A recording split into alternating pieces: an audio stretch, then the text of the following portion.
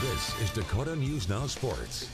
As usual this Thanksgiving, the South Dakota State football team has plenty to be thankful for, namely the week off from the FCS playoffs as they get set to begin their defense of the national title. So for the second straight year, it is my duty to sow the seeds of dissent and discord by spilling the tea in our second edition of Turkey Truths. Now, a year ago, we had the team rank their top Thanksgiving foods, but with most of this group back, I had to change the questions up a bit. Who'd be the guy on this team to cook a turkey for this team? I might have to go with Bo Donald just because his dad's made food for us before. Like he'll smoke food and smoke beef for us, and that was really good. So I'll probably end up going with Bo just because he could probably get pointers from his dad. I'm gonna have to go with Hunter Dustman. I live with him, and he has a big smoker that sits in our garage. He's really good at cook and really good at smoking meat, so I trust him to do that. You really trust a kicker? I do trust a kicker, as weird as that sounds. Ethan Beisner.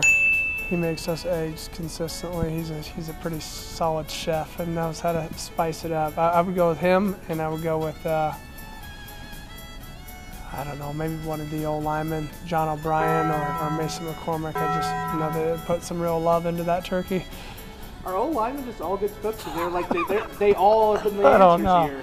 Yeah, I don't know. They were other people's answers already. Who would be the one guy that would say, okay, I got this, and you're like, no, if we let this guy do it, we're going to get sick?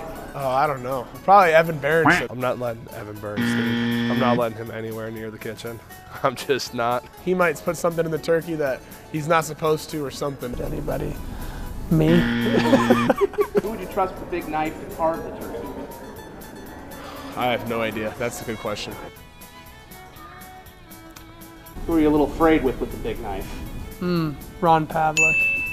Or Schaefer, because the blade may be bigger than him. I'm gonna go with my outside pick. I'm gonna go with Jared Blumenrader. Small town guy, big hunter. Feel like he'd be good with a knife, cutting a bird.